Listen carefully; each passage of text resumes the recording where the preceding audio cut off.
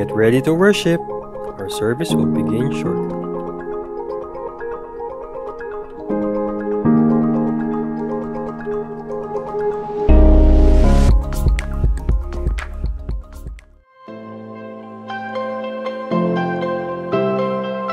The Grace UMC Membership Covenant.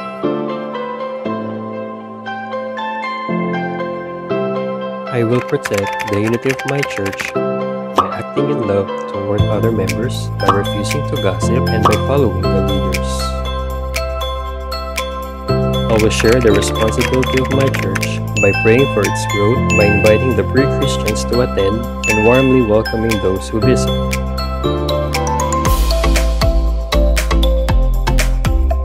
I will serve the ministry of my church by discovering my gifts and talents, by being equipped to serve by my pastors, and developing a servant's heart. I will support the testimony of my church by attending faithfully, living a godly life, and giving regularly.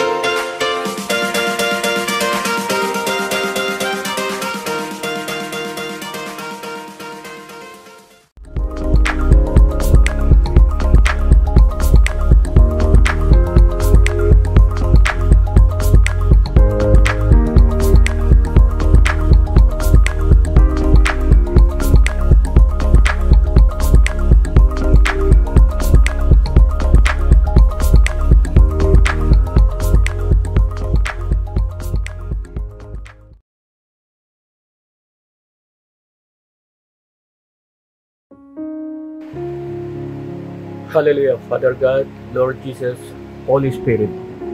Nagpupuri at nagpapasalamat po ako, Ama, sa umagang ito, sa buhay at kalakasan na pinagkaloob mo sa bawat isa sa amin. Humihingi po ako, Ama, ng kapatawaran sa aming mga kasalanan, sa isip, salita o gawa. Inaanyayahan ko po, Ama, yung banal na Espiritu mo na dumaloy sa bawat buhay. Maghari ka nawa, O Diyos, sa aming mga buhay upang magawa namin ang iyong kalooban. Lord, sa umagang ito, aking tinataas ang United Methodist Church sa aming bansa, maging sa buong mundo, O Lord. Ang lahat ng mga leader namin, bishop, at lahat ng mga gagawa nito, tinataas ko, Ama, ang kanilang buhay na patuloy mo silang pagpalain at bigyan mo po, Ama, sila ng karunungan at mas malalim na pagkaunawa sa iyong salita. Manaignawa, O Diyos, ang kapayapaan at katotohanan sa kanilang mga buhay at sa bawat desisyon o hakbang na kanilang gagawin ay ang kalooban mo lamang, Ama, ang manaig at maghari at ang katotohanan ang siya magbabaw sa kanilang mga buhay. Sa oras na ito, Diyos, winawasak ko anumang balakid o bumabagabag sa kanilang mga puso at isipan, sa kanilang mga tungkulin. Alisin mo po, Ama, ito sa kanilang mga buhay at palitan po, Ama, ito na mapagpakumbaba at bigyan mo ng mas malalim pa ng karunungan upang magawa nila, Ama, ang iyong kalooban. Dalahin ko rin, O Diyos, na patuloy mong pagpalain ang Grace UMC. Sa umagang ito, O Diyos, itinataas ko, Ama, ang aming pastor, Edric, at ang kanyang pamilya, at ang aming diakonesa, Jane, at ang kanyang pamilya, at ang aming temple keeper, si Nestor, at ang kanyang sambahayan. Maging, O Lord, ang kabuuan ng Grace United Methodist Church, ang pamilya ng Grace United Methodist Church, O Lord, abutin mo silang lahat ng mapagpalang kamay mo, O Diyos. Tinataas ko, Ama, ang lahat ng aming kaanib ng aming iglesia, anuman yung mga suliranin o pagsubok na pinagdaraanan sa oras na ito. Sa iyo po, Ama, pinagkakatiwala ang buhay naming lahat. At alam ko na kami ay magtatagumpay dahil sabi mo nga na hindi kami iiwan, hindi mo kami bababayaan at mananatili ka sa amin habang kami nabubuhay. At kami rin, Ama, ay mananatili sa iyo at mananatiling tapat sa aming paglilingkod. Dalahin ko rin, O Diyos, na patuloy mo pagpalain ang lahat, Panginoon, ng mga nagpositibo ng COVID-19 na to, ng mga viruses na to na kumakalat sa kapaligiran. Dinedeklara ko sa oras na to ang kagalingan, ang igawad mo sa bawat miyembro ng taanib na aming iglesia. Ikaw lang po, Ama, nakababatid, nakakaalam ng kalagayan o sitwasyon ng bawat isa sa amin. Sa iyo po tinatagubilin ang buhay naming lahat, Panginoon. Na ang lahat, Panginoon, na may mga karamdaman, may mga suliranin sa buhay, kabigatan sa buhay na pinagdaraanan, ay abutin mo lahat sila ng mapagpalang kamay mo, Ama. Adalahin ko rin, O Diyos, na patuloy mong pagpalain ang lahat, Panginoon, ng aming miyembro na nawalan ng mahal sa buhay, Panginoon. Pagpalain mo po, Ama, ang kanilang buhay. Patuloy mo silang yakapin. At ang kapayapaan mo, ang kaliwan mo, O Diyos, ang sumakan nila lahat. Tinataas ko, Panginoon, ang kanilang buhay na patuloy mo silang yakapin at patuloy na manampalataya at magtiwala sa iyo. Maraming salamat, Panginoon. At itinataas ko, Ama, ang aming gawain, ang aming online service sa umagang ito na patuloy pong pagpalain na maabot ang lahat ng mga tao sa bawat sulok ng mundo. Maging asin at ilaw ng sanlibutan ang Grace UMC. Gamitin mo mightily ang aming church upang maipahayag ang mga salita mo at makarating ito na maayos sa lahat ng mga taong nakikinig ng iyong mensahe at maging inspirasyon, gabay sa kanilang mga buhay sa bawat araw ang mga salita mo na kanilang tatanggapin. Pagpalain po, Ama, ang aming iglesia at lahat ng kaanib na ito. Lord, ganun din po, Panginoon, aking itinataas umagang ito, ang aming bansa, ang aming Pangulo, at bawat sangay nito, O Diyos. Lord, bigyan mo po, Ama, ng wisdom, karunungan, at maayos na pagsasalita ang aming Pangulong Duterte, at bawat desisyon o hakbang na kanyang gagawin ay pawang kalooban mo lamang, Ama, ang siyang masunod sa kanyang buhay. Dalangin ko, O Diyos, na magampanan po niya, Ama, ang kanyang tungkulin bilang Pangulo ng aming bansa, Panginoon. At dalangin ko, O Diyos, na pagpalain mo ang kanyang buhay. Bigyan mo siya ng magandang kalusugan sa bawat araw ng kanyang buhay at kasama ang kanyang sambahayan. Pagpalain mo rin po, Ama, ang lahat mga vaccine na dumating sa aming bansa, na maiturok na po ito sa lahat ng mamamayan. Naway, O Diyos, mga vaccine na ito ay walang adverse reaction na magaganap sa bawat mamamayan na maturukan ito, Panginoon. Bagkus ito'y maging protection at kagalingan sa lahat ng mga taong maturukan ito laban sa COVID-19 na ito, O Diyos. Maraming salamat, Panginoon, sa pagpapala mo sa aming bansa. Ganun din po, Panginoon, aking tinataas sa umagang ito ang iyong bansang Israel. Bigyan mo, Ama, ng mapayapa. Bigyan mo sila ng kapayapaan sa kanilang mga puso. At tanging ikaw lamang, O Diyos, ang kanilang pagtitiwalaan. Sa oras na ito, winawasak ko, Ama, anumang panliling lang, kasamaan na patuloy nilang pinagtitiwalaan o ginagawa, O Diyos. Samahan mo po, Panginoon, ang bansang ito na patuloy na magtiwala sa iyong mga salita. At tanging Panginoong Jesucristo lamang ang mataas sa kanilang mga buhay. Maraming salamat po, Panginoon, at patuloy mo pagpalain ang kanilang mga buhay. Muli, Panginoon, nagpapasalamat po ako, Ama, sa kabutihan mo sa aming mga buhay. Ang lahat ng ito, Ama, binabalik ko sa iyo sa mga pangyayari pangalan ni Jesus na aming Panginoon at tagapagligtas ng aming buhay. Amen. Amen.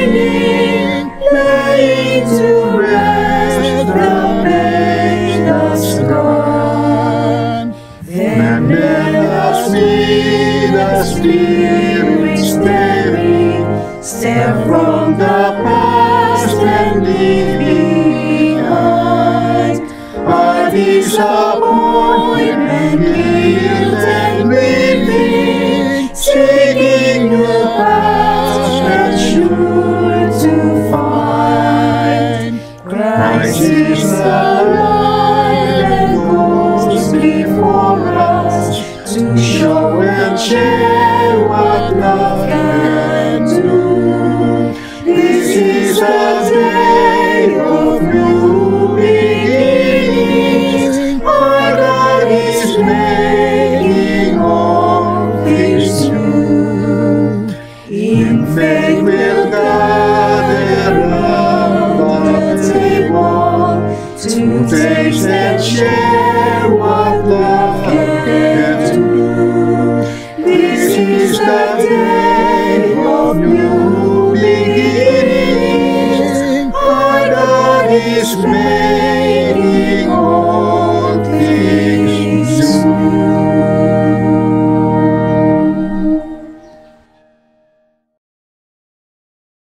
In Psalms chapter 50, verse 23, it says, "Whoever offers praise glorifies me, and to him who orders his conduct aright, I will show the salvation of God." Let us pray.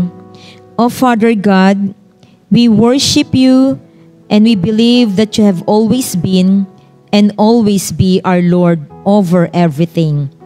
Our souls long for your courts. Our hearts and our flesh cry out for you, the living God. We long to know you in a deeper and more intimate way.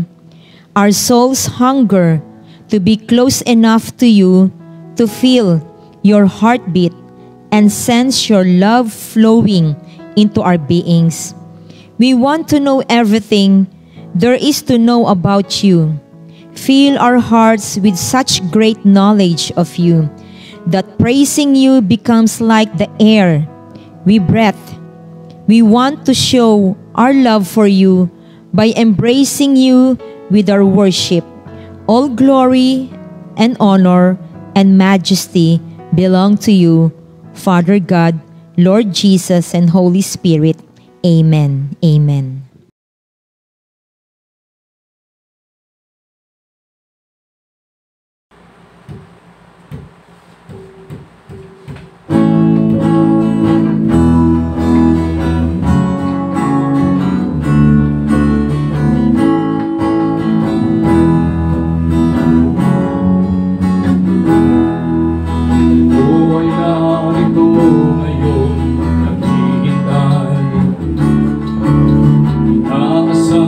Ang presensya, ako'y muli ko maranasan. Buhay narito ngayon, nananabik na makita, walhati ng iyong mukha. Buhay narito ngayon, naghihintay. Inaasam-asam presensya mo'y muli ko maranasan. Ako ay narito ngayon, nananabik na makita, walhati ng iyong mukha. Sumasayaw na nga, sa galak tumatawa, nananabik na makita, muli mong pagbisita. Panginoong Jesus, malayang malaya ka, baguhin mo ang buhay ko, ito'y iyong-iyo.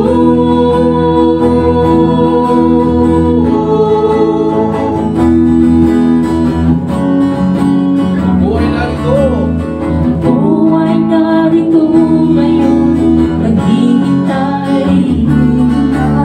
Inaasam-asam presensya mo'y muli maranasan. Ako ay narito ngayon, nananabik sa ating mundo, nananabik na makita, walhati ng iyong mukha. Sumasayaw na nga sa galak tumatawa. Nananabik na makita, muli mong pagbisita. Panginoong Jesus, Panginoong Jesus, malayang malaya ka. Baguhin mo ang buhay ko, ito'y iyong. sumasayaw na nga, hallelujah, Sa galak tumatawa, amen. nananabik na Makita, muli mong pagbisita. Panginoong Jesus, Panginoong Jesus, malayang malaya ka. Baguhin mo ang buhay ko, ito'y iyong. isa pa, sumasayaw na nga, Sumasayaw na nga, amen. sa galak Tumatawa, hallelujah. Nananabik na makita, muli mong pagbisita. Panginoong Jesus, yes Lord, malayang malaya ka. Baguhin mo ang buhay ko, ito'y iyong iyo. Baguhin mo ang buhay ko, Baguhin mo ang buhay ko, ito'y iyong. isa pa, baguhin mo ang buhay ko. Baguhin mo ang buhay ko, ito'y iyong iyo.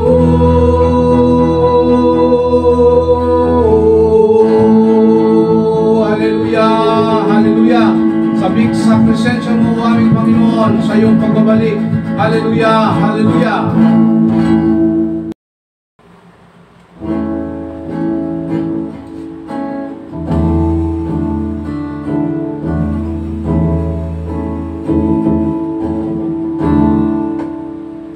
Si Yahweh ang tanging Diyos, may gawa ng lahat ng mabuti. Ang lahat ng nilikha mo'y sumasamba sa iyo. Ang aming baya'y pinupuri ka, itinataas, dinadakila. Ang aming puso ay isang umaawit sa iyo. Mapalad ang bayan na iyong ibinukod, mapalad ang bansang sa'yo lamang sumusunod. Maghari ka't manahan sa aming pagpupuri, ikaw lang, O Diyos. Si Yahweh ang tanging Diyos, may gawa ng lahat ng mabuti. Ang lahat ng nilikha mo'y sumasamba sa iyo. Ang aming baya'y pinupuri ka, itinataas, pinadakila. Ang aming puso ay isang umaawit sa iyo. Mapalad ang bayan na iyong ibinukod, mapalad ang bansang sa'yo lamang sumusunod. Maghari ka't manahan sa aming pagpupuri, ikaw lang, O Diyos. Ikaw lang, O Diyos. Ikaw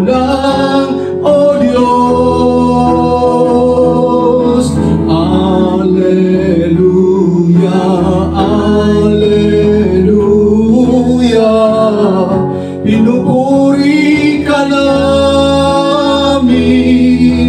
Alleluia, Alleluia, pinupuri ka namin. O Alleluia, Alleluia, pinupuri ka namin. Mapalad ang bayan na iyong ibinukod, mapalad ang bansang sa'yo lamang sumusunod. Maghari ka't manahan sa aming pagpupuri, ikaw lang, O Diyos. Mapalad ang bayan na iyong ibinukod, mapalad ang bansang sa'yo lamang sumusunod. Maghari ka't manahan sa aming pagpupuri, ikaw lang, O Diyos. Ikaw lang, O Diyos. Ikaw lang, O Diyos.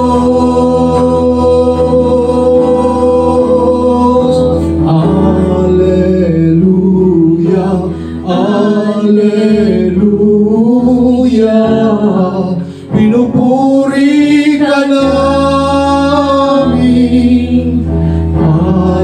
Alleluia, Alleluia, pinupuri ka namin.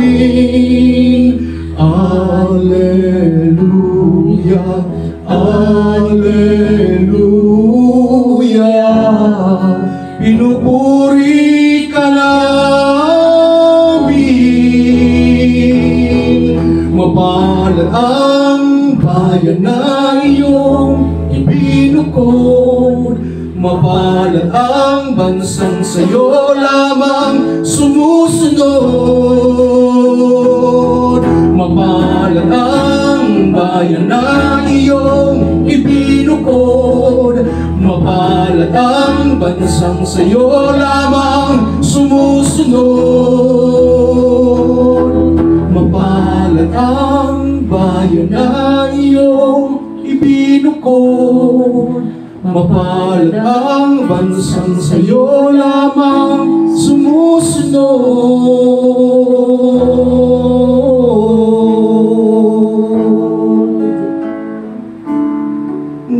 Oh Yahweh, oh Yahweh, oh Yahweh,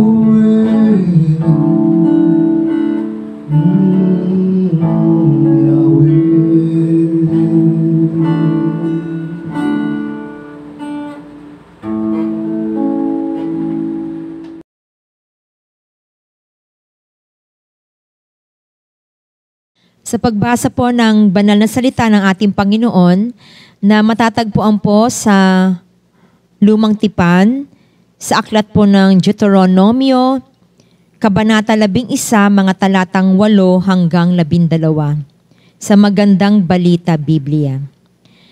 Kaya't sundin ninyo ang lahat ng utos niya na ipinapaalala ko sa inyo ngayon upang magkaroon kayo ng lakas na sakupin at ariin ang lupaing papasukin ninyo. Dahil dito, mabubuhay kayo ng matagal sa lupaing ipinangako ni Yahweh sa inyong mga ninuno at sa kanilang magiging lahi, ang lupaing mayaman at sagana sa lahat ng bagay. Ang lupaing titirhan ninyo ay hindi tulad ng lupaing iniwan ninyo sa Ehipto.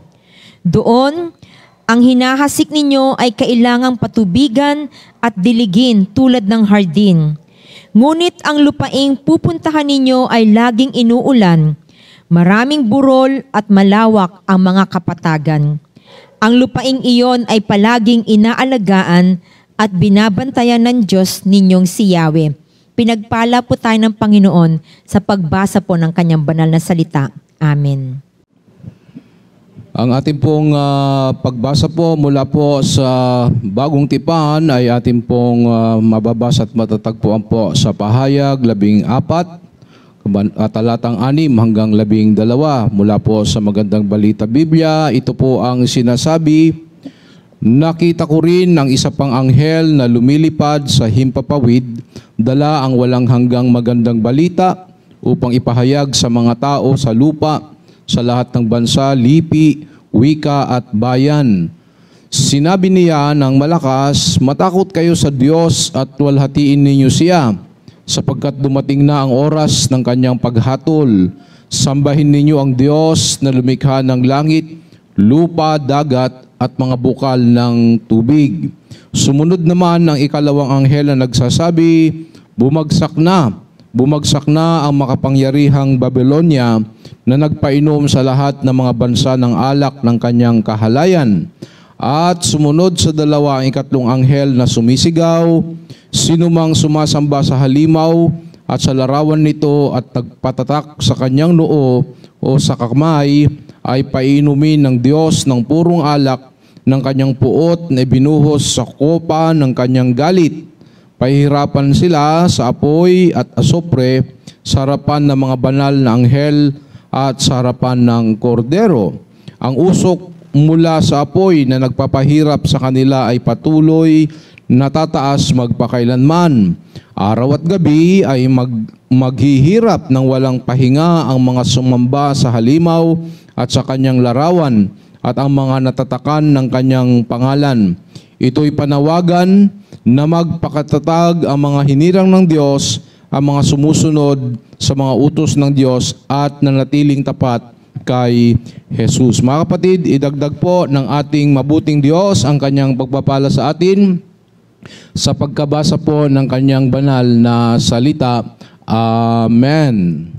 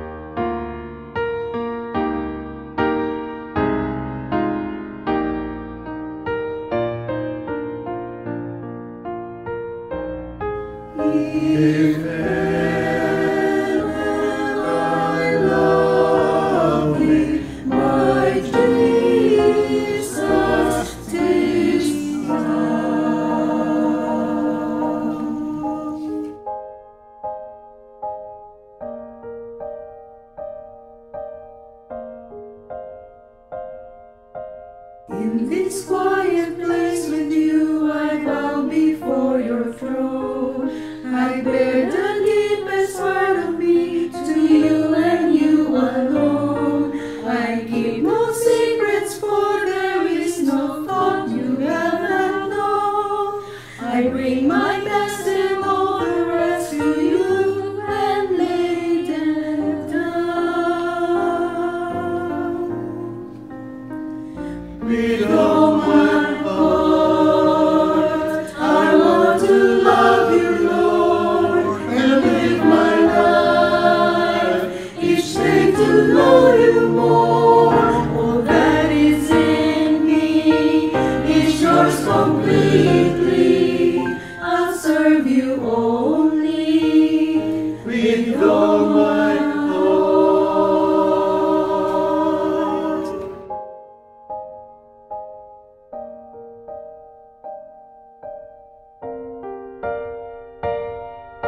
You faithfully supply my needs according to your plan.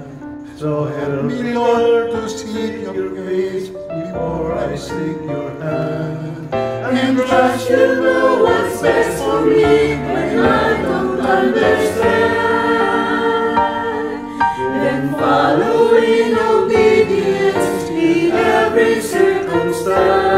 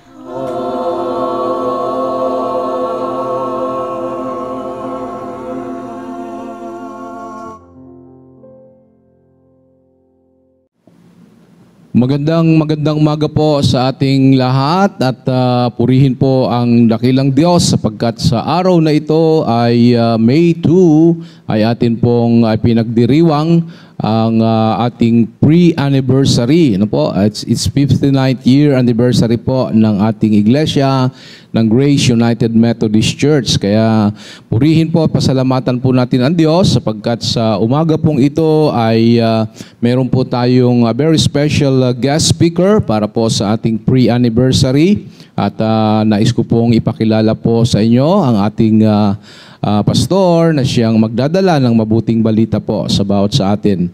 Siya po ay si Reverend Jonabern Lungob. No po? Siya po ang presently ang administrative pastor po ng Abu Dhabi United Methodist Church sa UAE. Kaya imported po ang ating pong speaker mula pa po sa UAE. Kaya po rin po ang ating pong Panginoon. At sa pangkasalukuyan, siya po ngayon ay nag-aaral din po sa Boston University ng kanyang doctorate. Kaya po rin po ang Panginoon at by God's grace ay matapos po niya ang kanyang pag-aaral po na ito. At sa panahon po ng ating pre-anniversary ay kanya pong ibibigyan ng diin ang ating pong tema na Hear and Obey, Living the Word of God in an Everyday Word. So mga kapatid, let us welcome the Holy Spirit sa panahon na ang kanyang lingkod, ang Pastor Jonabern Lungob ay dadalhin ang kanyang mabuting balita para po sa bawat sa atin. Let us open our hearts, our minds, and our soul as we listen to the Word of the Lord through Reverend Jonabern Lungob.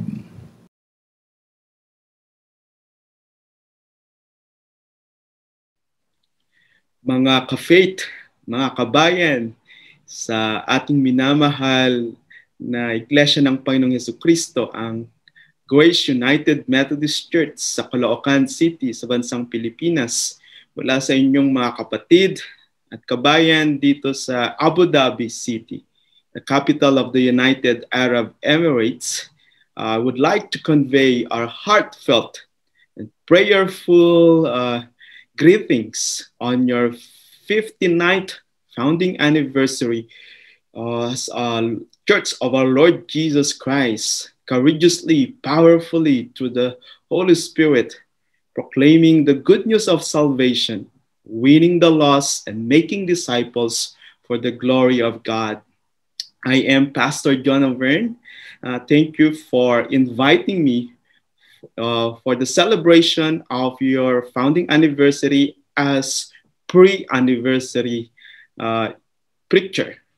It's a great blessing na ako yung napili nyo na magsalita upang ipahayag ang salita ng Diyos. Bago nyo ipagdiwang, this coming May 9, ang inyong church anniversary. Samahan nyo ako sa pananalangin. Let us pray. Abba, God, our Heavenly Father, we ask you, Lord, speak to us your revelation. Reveal to us clearly your truth. Manifest to us your mighty presence and power of the Holy Spirit. The same Holy Spirit inspired the prophets and the apostles, and of our Lord and Savior Jesus Christ is the same Holy Spirit to speak to us, to illumine your word, so that we can understand it clearly and give us the power to obey you. Manifest to us the presence and the power of our Lord and Savior, risen Jesus Christ, ang buhay na Panginoong Jesucristo.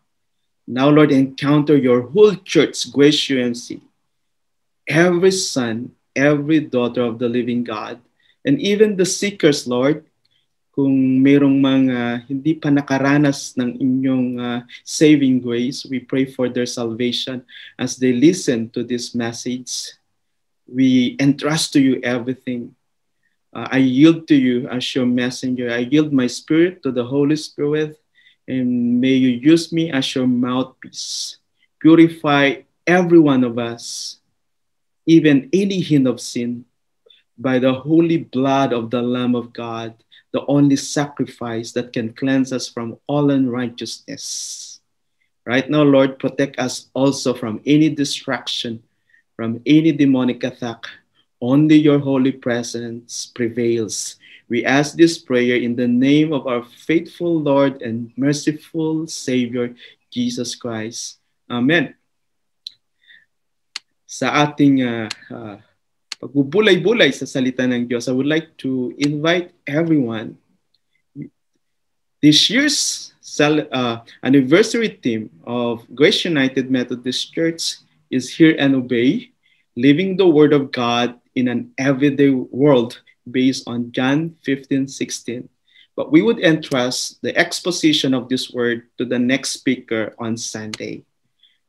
You have given me the task, I believe this is from the Lord, to share to you a message about uphold and revitalize discipleship, making globally, even in the midst of the pandemic. Since that is mahaba, yung binigay yung topic, I would like to shorten it para madali nating maalala. It's easy to remember. With this title, Living in the Power of the Risen Christ. Living in the Power of the Risen Christ. Based on Matthew 28, verses 18 to 20. Based on the good news of our Lord Jesus Christ, according to one of the eyewitnesses, one of his apostles named Matthew, and that is called by us Christians as Great Commission. Meron akong karanasan na gusto kong ikwento sa inyo. Nung ako'y enrolled sa Boston University School of Theology sa Amerika, at nung mga school year 2018-2019 ay after my classes in Boston, nag-travel ako dito sa Arabian Gulf in the United Arab Emirates, in Qatar and Israel, and even in Turkey, Istanbul. And on my travel, I was invited as the 12th founding anniversary preacher in our first church established here in the United Arab Emirates, the First United Methodist Church, Dubai. That was then my second na paglalakbay sa Dubai. No? And then I had my previous visa as a tourist. And then the second one was processed by an agency of a Christian and a generous friend who sponsored my ticket. They processed my visa. And then upon arrival in Dubai International Airport, nung ako'y mag-submit ng aking passport with the visa, Ang sabi ng immigration officer, what you have here in our data, in our system, is your old visa. You don't have new visa. I was shocked because, if I go back to the United States that day, that would be so expensive if without accomplishing the Lord's mission. And then they sent me to the immigration office there in the airport, and I was in silence. And then, then the Lord stirred my heart. In prayer, I was in intense prayer. And the first immigration officer that I faced, I told him my dilemma, that there is an error on my visa number. Just one error. And then he told me back that even isang error o pagkakamali, they cannot let me in the United Arab Emirates. So I was like, and then he told me just sit down there and let me think what to do with this. And then I asked favor that maybe search if they really, maybe there's an error there and they can rectify it. And then uh, I followed up 3 times, and after that they told me the visa number, the new visa number, has erroneous number.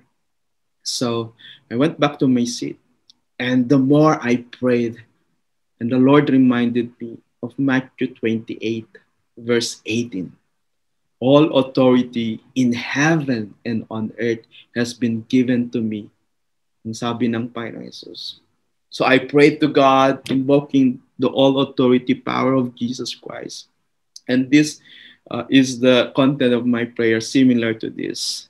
Father God, you are the most high God, greater in power and authority than all the world leaders combined. Lord, influence the immigration officers and the Emirati immigration officers, and give them wisdom what to do. Because Lord, if I'll go back right away in the United States, that would be a wasting of money. So Lord, touch their heart by the power of your influence, the influence of the Holy Spirit. After saying the prayer, I went back to the immigration desk and then asked the immigration officer again, sir, did you see my new visa number? Then he told me, I told you it's an error. And then right there, the Lord put in my mind what to say. Can I reapply for visa right now? But knowing that the policy between the Philippines and the United Emirates is this: no visa upon arrival. No, Filipinos who are coming from the Philippines or other countries going to UAE, they should apply visa before arrival. So no visa upon arrival, right? Miracle. When I said to the immigration officer, can I reapply for visa, sir, here? And he told me, yes, you can. Wow. And I believe it was the power of God working in through the heart of that immigration officer. But after me, you need to go to that another immigration officer. Nung makita ko yung next immigration officer, he was wearing an army uniform. So it looks like the officer who will deport me or send me back to the United States. But when I went to that officer, he looks like commander. I told him that I am a student from the US with the Filipino visa and US visa. And I'm here in the United Arab Emirates, invited as a tourist and to speak in a Christian church. And then the agent who worked my visa has an error in putting the number of my passport, one error. And then I would like to appeal and to apply for a new visa. And then this officer told me, yes, you can. I thank the Lord for that. If I just lingering around and pounding and murmuring, right? Surely di ko sana naranasan yung kapangyarihan ng kataas-taasang Diyos, ng kapangyarihan ng Panginoong Jesucristo na sa Kanya lahat ang kapangyarihan. Pagkilos ng Banal na Espiritu, if I did not apply and believe that He is all-powerful. The all-powerful Jesus Christ is real, mga kapatid. As we continue on this reflection, I pray that the Holy Spirit would speak to you clearly, powerfully, and experience, right? The all-powerful authority of our Lord Jesus Christ according to His gospel. It's in His word. It's truth, right? For today's worship service, as we are preparing for the celebration of the 59th anniversary of Grace UMC, I believe mightily pagpapalain na kayo ni Lord. Even pre-anniversary pa lang. No? Join me in reading this our key passage for this message from the Lord. It's from the Gospel of our Lord Jesus according to Matthew chapter 28 verses 18 to 20. And I'm reading from the Passion Translation. That Jesus came close to them and said, "All authority of the universe has been given to me.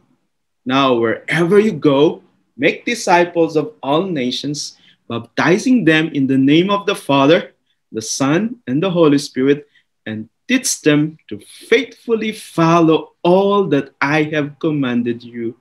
And never forget that I am with you every day, even to the completion of this age." This is the word of God for the people of God, and we're blessed already by hearing it. In that great commission of our Lord Jesus Christ, the Lord gives us this threefold truth, right? Number one, living in the authority of the risen Christ. As it was in the early among the early Christians, during the time they have faced persecution and poverty, right? Severe persecution. But how did they triumph and thrive, and their lives were victorious against poverty, persecution, the persecution they have encountered, coming from their religious leaders, their political leaders, and even surely among their devout families who didn't receive Christ as Lord and Savior, right? And yun yung sitwasyon nila noon. Mas matindi. Sa atin naman ngayon, pandemic and poverty. So, how can we survive? Just like the early Christians, they turned the world upside down. Since Christ defeated Satan, death, and sin, and they have experienced freedom from the power of Satan or darkness and the power of demon and death, they have this new life in the Lord Jesus Christ coming from Yahweh Adonai, the Almighty God, the Heavenly Father, and they have the Holy Spirit among them. This passage in the scripture was communicated to them by the risen Christ. Christ was no longer on the cross when He told them this. Christ was no longer on the grave. He was alive, and He is alive right now. Kasama natin si Lord. So yung unang truth na ating makuha dito, ayon sa pangungusap ng Panginoon Jesus with this living word, right? In the written word, nangusap ang Panginoon sa kanila na mamuhay sila sa kanyang kapangyarihan bilang buhay na Kristo. No? At sabi sa verse 18, then Jesus came close to them and said, all authority of the universe. If this is the Passion Translation, in the New International Version, all authority, diba, in heaven and on earth has been given to me. Dito naman sa the Passion Translation, pinag-isa na nila yung heaven and earth. All authority of the universe has been given to me. So, who is this Jesus? I just told you, he was no longer in Bethlehem, like a baby. He was no longer on the cross. The crucified Christ who died in our behalf took all our sins and punishment and diseases. No? The holy, perfect sacrifice, the Lamb of God, and exchange His holiness to us sa lahat ng mga nagsisi sa kasalanan at tinanggap siyang bilang panatagapagligtas. Ibinigay niya yung kabanalan niya sa atin, no? While He took upon Himself yung kasalanan, kamatayan, at parusa natin. And then this Jesus who died on the cross was the one speaking here. He was and He is alive. Lumapit siya sa kanyang mga alagad. Sabi niya, lahat ng kapangyarihan dito sa sinuko and sandaigdigan in heaven and on earth has been given unto me. Wow. So, ano ba yung mga powers na nandito sa heaven and earth? We have, of course, the power. God has the power of creation to create. God has the power to save, no, magligtas. God has the power to heal, magpagaling. And God has the power to rule, political power. And God has the power to grow resources, economic power. All those powers, spiritual, physical, right? Economic, political, and the power to save, all those good powers, you know, coming from the God the Father.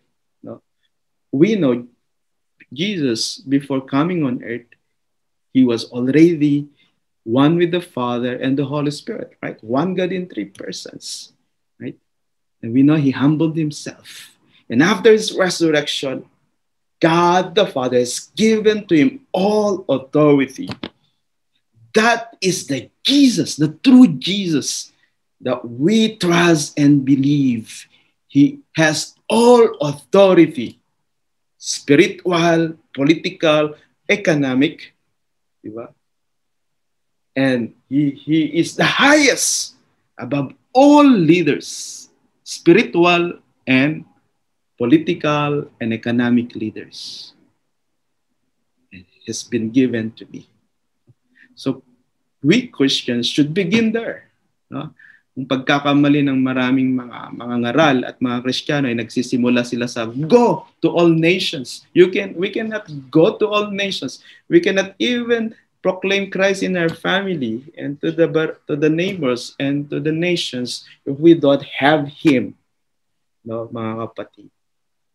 So first, be assured that the Jesus who gave His life for us on the cross of Calvary is the same Jesus who rose from the dead, and the same Jesus who ascended on high, and the same Jesus who is reigning, and He has all authority. That's my Jesus. That's your Jesus. That's the Jesus of Grace United Methodist Church. That's our backup. No? So wag na kayong kumutsaba sa mga corrupt officials sa mga government offices. No? Don't promote corruption.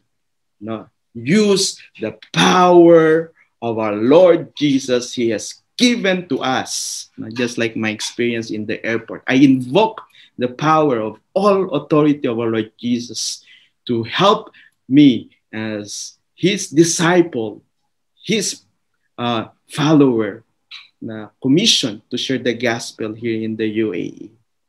No? So in this time of pandemic, this is our Lord Jesus Christ backupping us, empowering us with His all authority all power. Amen? Grabe. No? So, if you have Jesus, all cowardness, all negative fears, all worries and anxieties na hindi galing sa Kanya, and timidness or cowardness, mawawala. Kagaya ko, dati akong mahiyaing bata. Pero nung ako'y nagsisi sa aking kasalanan, kinasuklawan at kasalanan, at nagsuko ng buhay kay Jesus Christ, ginawa ko ni Lord na matapang. Amen. No, hindi na ako takot. No, mga multo na o mga demons ang matatakot sa akin o sa iyo. If you have Jesus and you don't afraid facing high government leaders, because we are ambassadors of the King of Kings and Lord of Lords. No? Yeah. What I shared to you a while ago about my experience in the airport is real. No? God has had influenced the minds of the immigration officers so that I can obtain new visa right there and don't waste money, right, without accomplishing the preaching of God's word in the 12th founding anniversary of First UMC Dubai. Hallelujah, purihin ang Panginoon. Pangalawa, no? In this time of in the days of the apostles, they were living in severe persecution, no, and they were like suppressed. They were like intimidated. Both political leaders like Pontius Pilate, King Herod, right, and then the high priest Caiaphas and Ananias, but they were not able to stop them. What was in the lives of the apostles? First kanina, the all-powerful authority of our Lord Jesus Christ who commanded them. That's the source of their boldness, courage, wisdom, and strength. At ang ikalawa naman, living in the command of the risen Christ. So, there are only two kinds of people on earth. The one who lives under the command of the deceiver, Satan, no? Even those who don't believe in God, no? They believe in themselves, so they are self-deceived. So those who believe in themselves, their own commands, destroying themselves, and then they are deceived by Satan. Or living under the command of the true Lord of life, Savior of life, the risen Christ. Sabi ng Panginoon Jesus sa verses 19 and 20, now wherever you go, make disciples of all nations, baptizing them in the name of the Father, the Son, and the Holy Spirit, and teach them to faithfully follow all that I have commanded you. Mga kabatid, namnamin natin itong salita ng Panginoong Jesus. Sabi ng Panginoong Jesus, wherever you go, meaning from local, national, to global, right? Local at home and your neighbors, national, no, neighboring provinces, cities, and the same country, international, when you travel outside of your country. Gusto ni Lord, wherever we go, dahil tayo'y mga pinatawad ni Lord, tayo'y ginawang mga anak ng Panginoong Diyos, tayo'y pinupuspos ng kanyang kapangyarihan, tayo'y may misyon. The only good news that saves is the good news of our Lord Jesus Christ. Jesus Christ himself, his life, death, and resurrection, and his power of reigning now has the power to save even though we're sinners. Bakit may kakaya yun? Dapat binibida yun, no? Kahit saan tayo magpunta dahil nagpapagaling, diba? Nagliligtas ng buhay, inaayos niyang buhay, nagbibigay ng bagong buhay at ng walang hanggang buhay. So sabi ng Panginoon Jesus, kayong mga nakaranas ng pagliligtas na ito at pagbabagong buhay, no? Ibida ninyo. Amen. Wherever you go. At home, local, in the neighborhood, diba? National, sa sariling bansa, and international. So, ang mga Kristiyano, hindi lang pang-local tayo, pang-national, pang-international pa. Saan man tayo magpunta?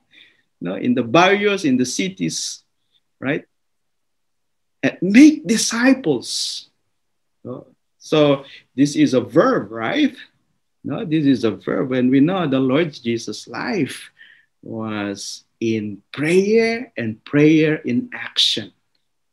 Either one-on-one like with the Samaritan woman para maligtas, and like a multitude feeding the 5,000. No? No, proclaiming the good news of salvation, the kingdom of God, the good news of the kingdom, forgiving sins, yun ang ginawa ni Lord, right? Casting out demons, deliverance, healing diseases, physical diseases yun, right? And raising the dead, completo, right? Buo, no?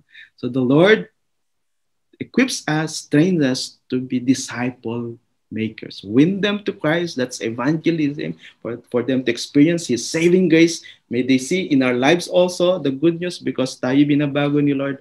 And mentor them, no?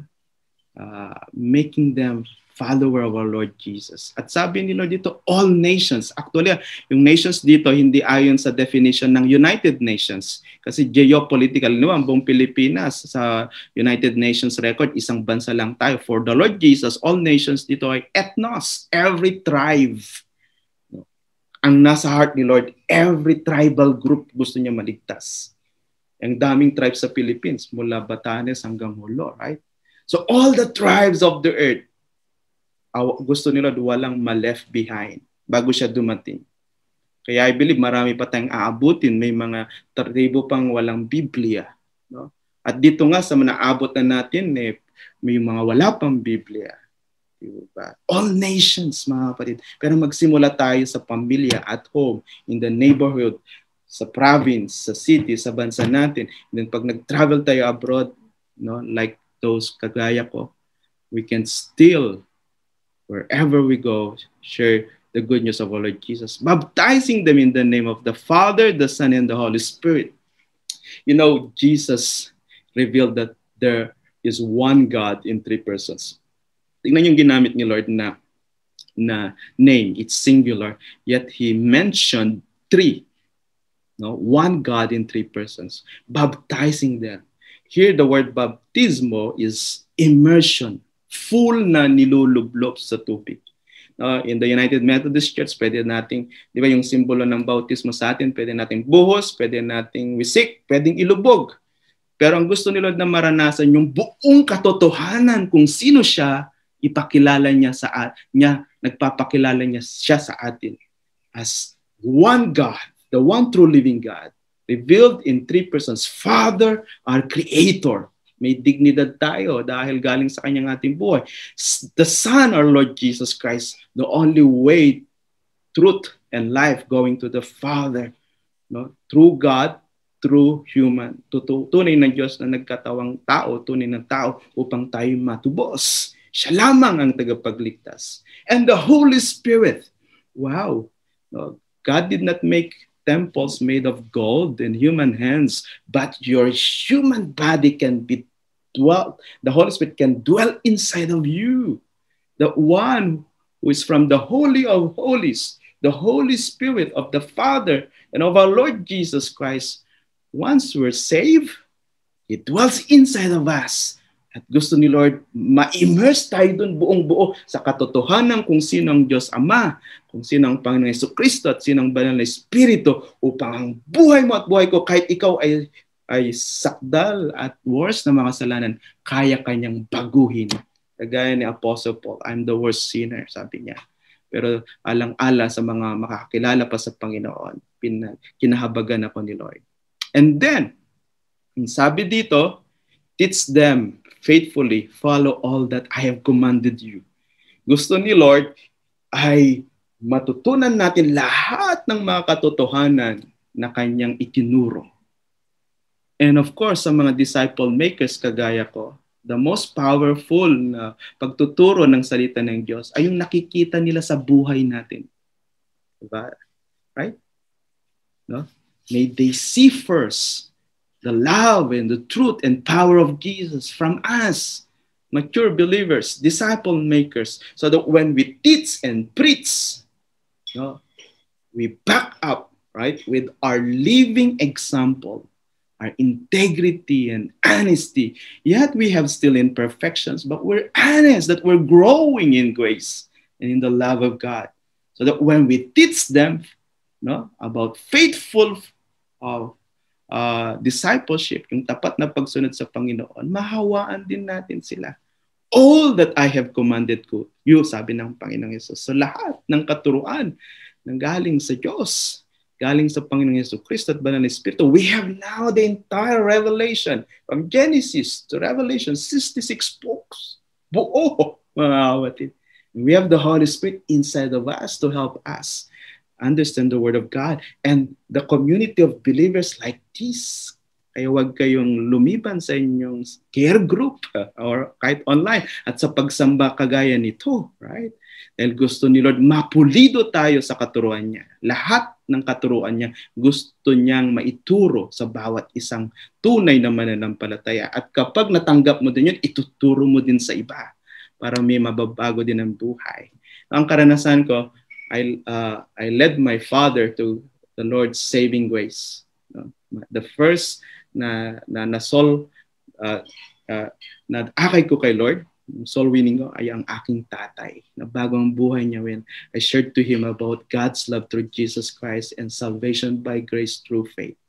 I saw my dad weeping in tears when he repented and received Christ as Lord and Savior. At nabago ang buhay niya. For 3 years, dinisciple ko siya kasi ako yung in-invite nilang UMM Sunday School teacher for 3 years. Nabago ang buhay niya. Then after 3 years, in-elect siyang church council officer. And then, ako naman ang ginamit ni Lord nung ang aking nanay, although tumanggap na kay Lord Jesus Christ, nung nasa deathbed siya, she was a cancer patient. I discerned na wala pa siyang assurance of salvation. Then I shared to her about Romans 8:38 to 39. No one can separate us from the love of God that is in Christ Jesus. And the Romans 8:16, the Holy Spirit testifies with our spirit that we are child of God. And my mom, received that teaching of assurance of salvation. You're not only saved by grace, but you are also assured by the Lord that you are His son or daughter, His child. So, pinagtiyagaan ko ang aking nanay at tatay para maituro ang katuruan ng Panginoong Yesus. Discipleship nga, right? At pangatlo, at ito ang panghuli, living in the presence of the risen Christ every day. Ang malaking problema sa Pilipinas ngayon, alam nyo na, maraming religyoso sa nguso, hindi Kristiyano sa puso. Maraming gumagamit ng reliyon, pambalot lang ng kasalanan, nagtatago, right? At pinangbabalot yung gawang mabuti, diba? Sabi nila, masasave sila ng good works. Kahit yung pinakamabuti mong ginawa, kung walang Jesus, may bayad yan ng kasalanan, diba? At hindi ka kayang tubusin. Kahit yung pinakamagandang reliyon sa bansa natin is not a perfect sacrifice to cleanse us from sin. There's only one holy sacrifice, and that is the Passover Lamb, our Lord and Savior Jesus Christ. And He gave His life as a gift, grace for our salvation. Right? Ang gusto ni Lord ngayon, tunay na pagsisisi sa kasalanan at kapanganakang muli dahil naligtas ka by His grace at seselyohan kanya ng Banal Espiritu. And then the Lord promised them, never forget that I am with you every day. The same Jesus who assured the early apostles or disciples of His presence is the same risen Jesus Christ right now, assuring us na hindi tayo iniiwan ni Lord kailanman at hindi tayo pababayaan. So, this truth should shape our feelings, our minds, our behavior, that wherever we go, at all times, in all places, kasama natin si Lord Jesus. And this promise was and is given to those who do His great commission. Amen? Never forget. Gusto ni Lord, gamutin yung memory natin. Kung madalas tayong nakaka-forget, no, itong buhay na Panginoong Yesus, ang ating buhay na Panginoong Yesus, kaya niyang pagalingin ang memory. Never forget, sabi niya. He has the power for us to remind every day, every heartbeat, every breath, habang huminga tayo, every thought habang nag-iisip tayo, nakasama natin siya. hanggang sa katapusan ng henerasyon na ito o age na ito o kasaysayan na ito o this time frame of God's plan until He comes again. No? Okay, let us wrap up. No? So, Jesus abiding presence. Gusto ko kong ikwento sa inyo. Ang karanasan namin dito sa UAE, sa Abu Dhabi, last 1 year, kagaya ninyo, nakasurvive din kami sa pandemic. No, last year, 2020, I knelt down around February before March lockdown. Lord, spare us. No? Kung hindi ko kaya, Lord, na kapag may mga mamamatay sa mga kapatid, and napanood ko yung nangyari sa Wuhan, I would be in severe grief.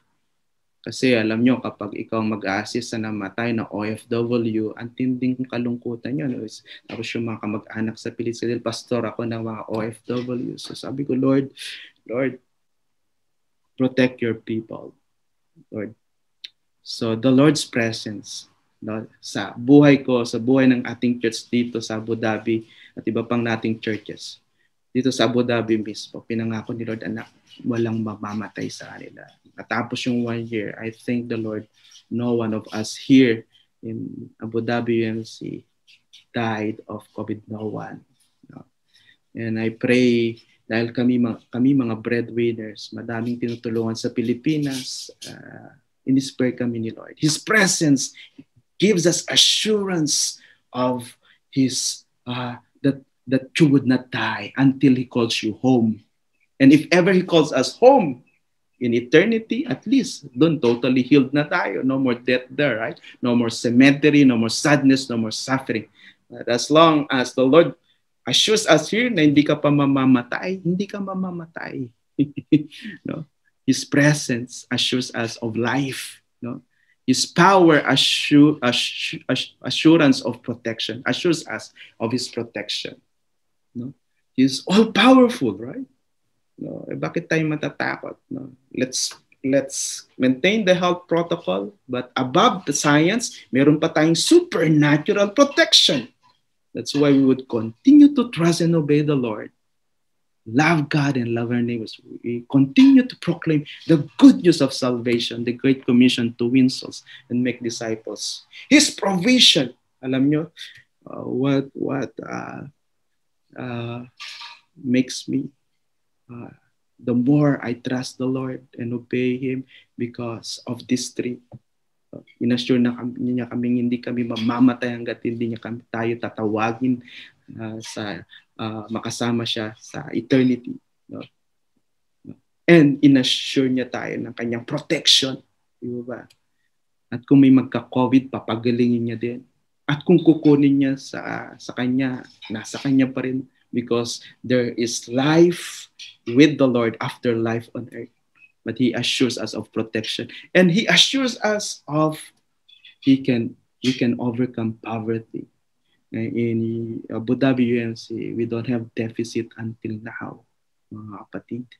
Dahil we have faithful believers who are not hoarding or who are not greedy, those whose hearts are changed by the Lord Jesus. And the love of God, the love of Jesus, the power of the Holy Spirit ay nasa kanila at nasa atin. Hindi nila ipinagkakait yung mga pagpapalang galing kay Lord. No, there's no deficit. So, that's why in the midst of pandemic, the Lord assures us that no one will die unless He calls us home. And being with home in eternity, that's still life after life on earth. He assures us of His protection. At kung may magka-COVID, kaya pa rin niyang pagalingin. No?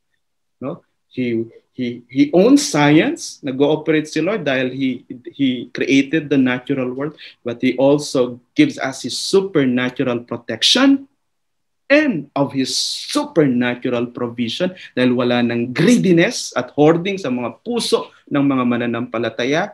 Hindi sila takot na tumulong dahil si Lord would take charge the years of the coming years. Kasi yung mga takot, di ba? Yung mga nag-hoard dahil akala nila magugutom sila sa 2022. But the true believers would continue giving their tithes and offerings and pledges because the Lord has assured them He was faithful in the past He is faithful today. He assured us of His blessings in the future. He owns all the blessings and good things on earth. Amen po ba, mga kapatid? That's why, even in the midst of pandemic, right? Christians in the power of the risen Christ, all authority na nasa Panginoon, we are back up by His power. And we are commanded with the number one agenda of God, the Great Commission, right? To baptize, to win souls, baptizing them in the name of the Father and of the Son and of the Holy Spirit, and teaching them all the teachings of our Lord Jesus. And we are embraced and assured with His ever-present, abiding presence for us. No? That comes from the Lord as a gift. Mga kapatid. Do you want to fellow believers, mga kapatid ko, gusto mo bang patuloy na maranasan ito? Diba? Yung patuloy na maranasan ng kapangyarihan, all authority of our Lord Jesus Christ, back-upping you, right? Empowering you, enabling you, and then, hindi masasayang ang buhay mo because, right, you're living in the command of the risen Christ. Amen? Diba? Yung mga katuruan ng Panginoong Yesus, yung mabuting balita, is the only good news that has the power to save even the worst sinner. Even the whole household, like the household of Lydia and Cornelius, yung mga hindi pa mananampalataya sa bahay at pamilya ninyo, kayang-kayang iligtas ni Lord John. Amen? Would you say yes again to that? Gusto kang pagpalain ni Lord. And yung pangalawa, ikaw ba'y nanghina at nanlamig? Gusto ni Lord i-affirm na mahal ka niya at kaya kanyang pag-alabin muli. Why not go back to your first love, our Lord Jesus Christ? Amen? And would you reaffirm your commitment to trust and obey Him and share the good news, win the lost, and make disciples? He assures us also in Acts 1:8, but you will receive power when the Holy Spirit comes upon you. You will be my witnesses, telling people about me everywhere in Jerusalem, throughout Judea, in Samaria, and to the ends of the earth. When the Holy Spirit comes in us, we become the Lord's messengers or witnesses in the family, in the neighborhood, in the Philippines, and international. Local, national, international, global, and local. Wow. Would you receive that? Would you reaffirm? Right? Okay. I would like to pray for you, mga kapatid. Father God, I pray right now for all Christians, followers at Grace UMC of the Lord Jesus Christ. Right now, Lord, let them experience continuously your all authority. You are all powerful. Take away the fears and anxieties and worries, and let your power, your love, your peace reign in their hearts and become courageous, Lord, even using the online platform, social media, Facebook and Zoom to share the gospel of our Lord Jesus Christ. And Lord, right now, I pray for special blessings upon the lukewarm and saying, Lord, gusto kong bumalik sa inyo. Gusto kong mag-alab muli. Right now, Lord, i-bless mo po yung mga kapatid na ito at mag-alab muli. At yung quarantine sa Pilipinas ay magagamit nila sa pagbabasa ng Biblia, pananalangin, pagpapalakas, at pag-abot sa mga pamilya nila na hindi pa nakakilala sa inyo. And right now, kung merong gustong magsisi sa kasalanan at kasuklaman nito, there's a good news. God the Father loves you by giving His Son, our Lord and Savior Jesus Christ, the only way, the truth, and the life. He died on the cross in your behalf, perfect sacrifice, and the only sacrifice that can cleanse you. Siya lang makapaglilinis sa iyo at sa akin. At pag ikaw ay nagsisi sa iyong kasalanan at tanggapin si Jesus as your Lord and Savior, lilinisin ka ni Lord ngayon din. Pagagalingin ka ni Lord ngayon din, bibigyan ka niya ng kapayapaan. At Seselyuhan kanya ng Banal Espiritu. And His greatest gift is Himself, the Lord Jesus Christ. May bonus ka pa, everlasting life. I-bless mo po ang kapatid na ito. Pwede kang manalangin na ito. Nagsisisi po ako sa aking kasalanan, O Diyos Ama. Patawarin niyo po ako. Lord, madumi po ako. Lord, umaamin po ako ang kasalanan isumisira sa aking buhay. Linisin niyo po ako. At tinatanggap ko po si Jesus Christ as my Lord and Savior. Wala nang iba. Selyuhan niyo po ang inyong anak na ito, Lord, at ipadamang yung pagpapatawad. At simula ngayon, Lord, ipadama mong samahan mo siya at matuklasan niya ang kanyang layunin sa buhay at mamuhay siya for your glory alone. We ask this prayer with thanksgiving in the name of our Lord and Savior Jesus Christ, the risen one. Amen. God bless po mga kapatid.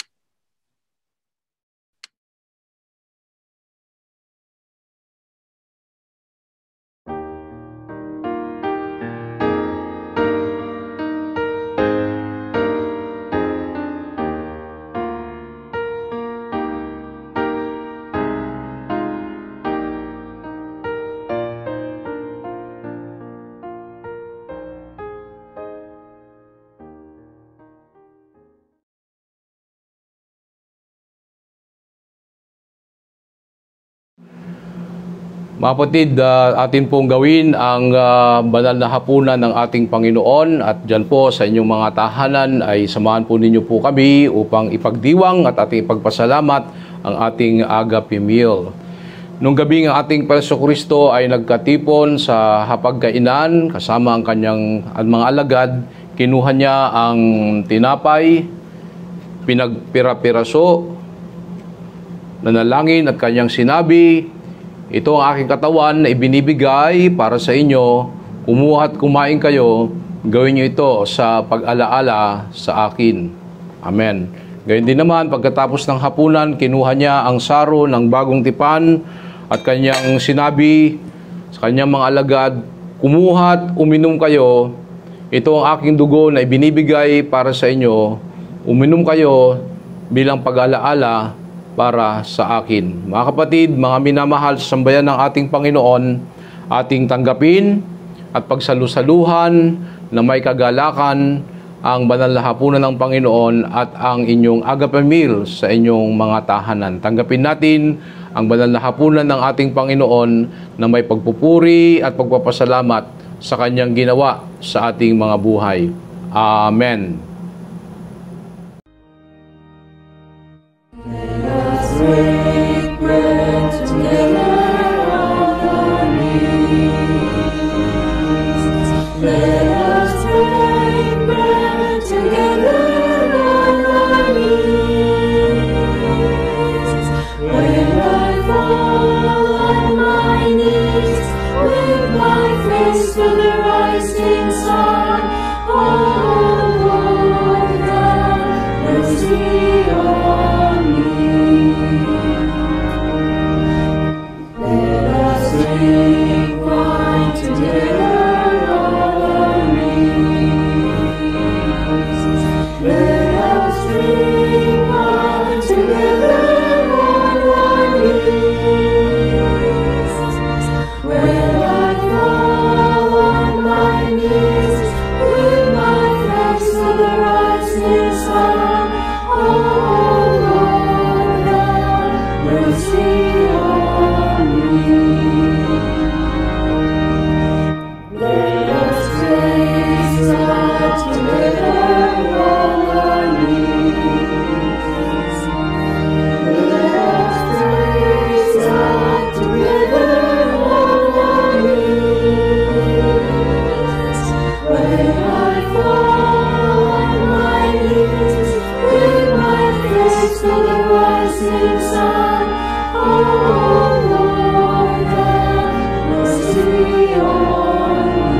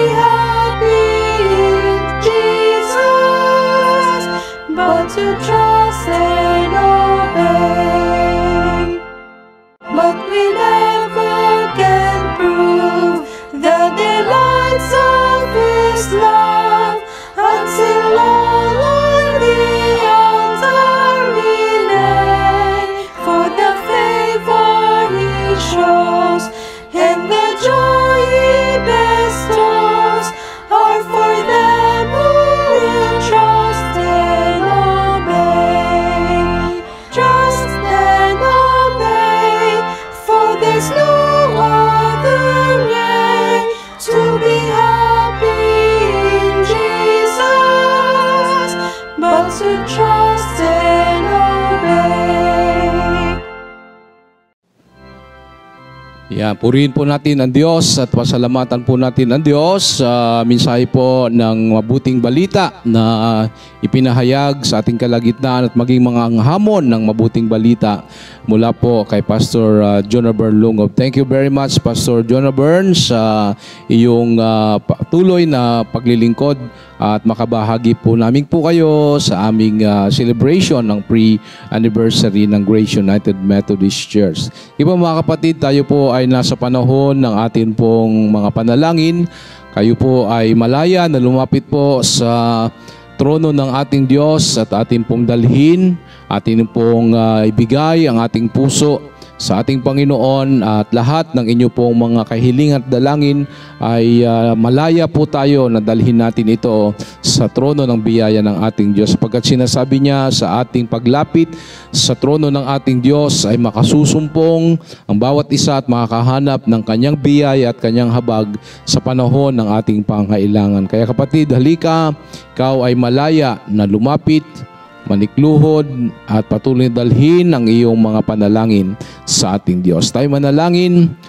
Dakilang Diyos, kami patuloy po na nagagalak at nagpupuri sapagkat minsan pa po sa loob ng isang taon ay kayo ang aming Diyos, kayo ang aming Panginoon na sumama, gumabay sa inyong iglesia, ang Grace United Methodist Church, sa kanyang pagdiriwang ng kanyang 59th year anniversary. Maraming salamat po sa mga salita mo na aming tinanggap mula po sa inyong lingkod kay Pastor Jonabern Lungob na magbibigay ng patuloy na siglat, kalakasan, pag-asa sa bawat sa amin at hamon upang dalhin ang mabuting balita, O Diyos, upang aming mapakinggan at sundin ang iyong naisin at layunin sa pang-araw-araw naming buhay, lalo po sa mundo na aming ginagalawan.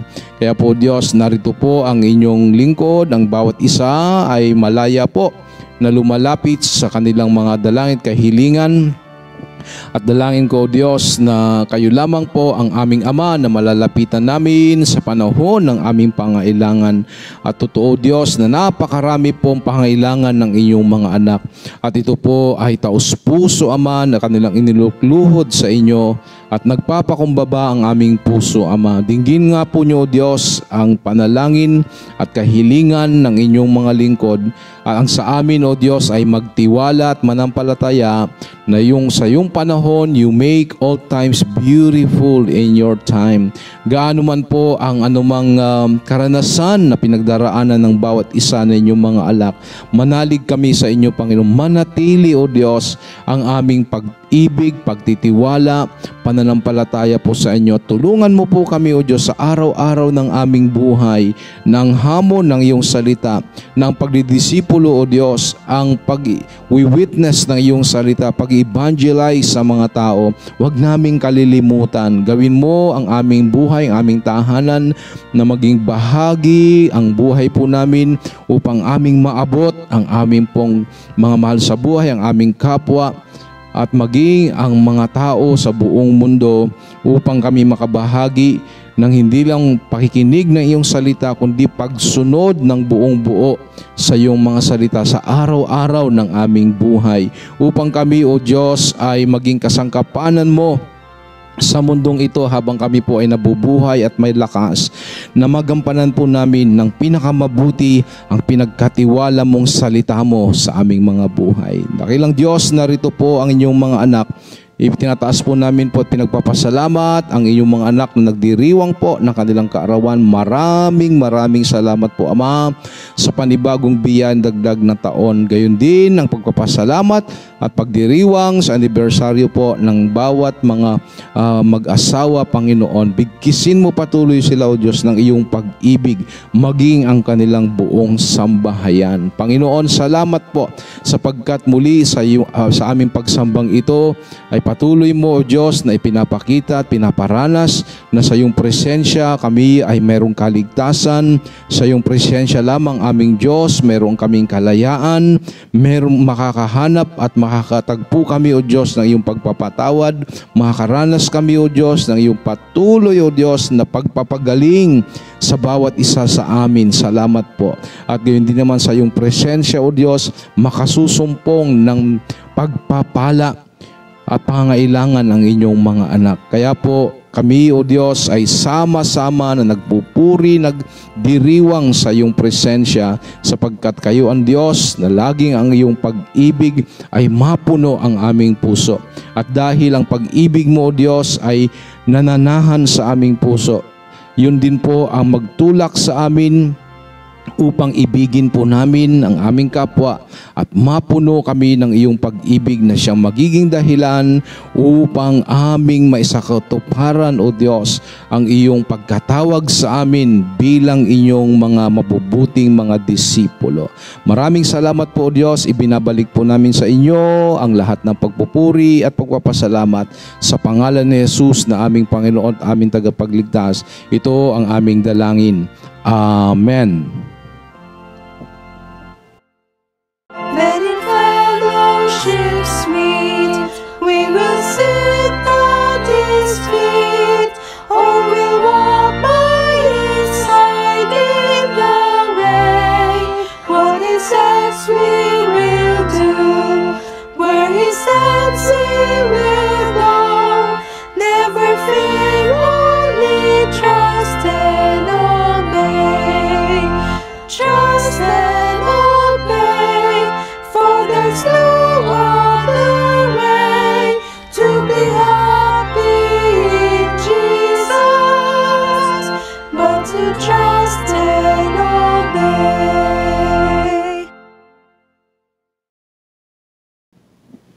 Yan mga kapatid at sa sambayan ng ating Panginoon, tayo po ay tumayo po lahat kung meron po kayong kakayahang tumayo at sabay-sabay po natin tanggapin ang pagpapala po ng ating Diyos Ama.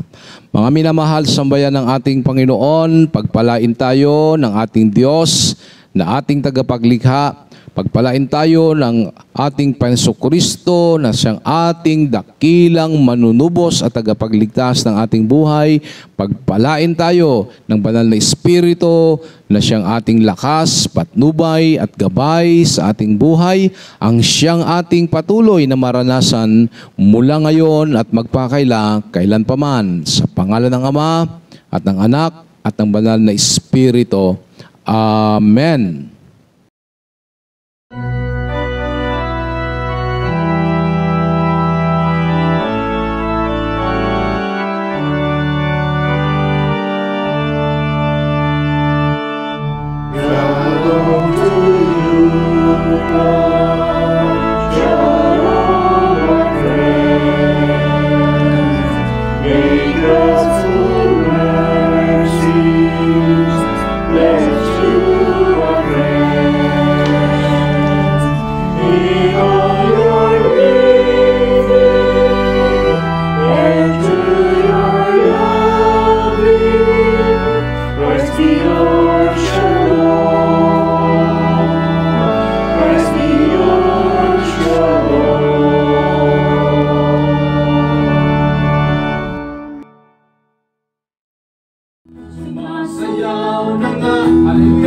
Sa ganap tumatawag, nananabik na magkita, muli mong pagbisita. Panginoong Jesus, malayang malaya ka. Baguhin mo ang buhay ko, ito'y iyong. Isa pa, sumasayaw naman. sumasayaw na nga. Amen. Sa galak tumatawa. Hallelujah. Nananabing na makita, muli mong pagbisita. Panginoong Jesus, yes Lord, malayang malaya ka.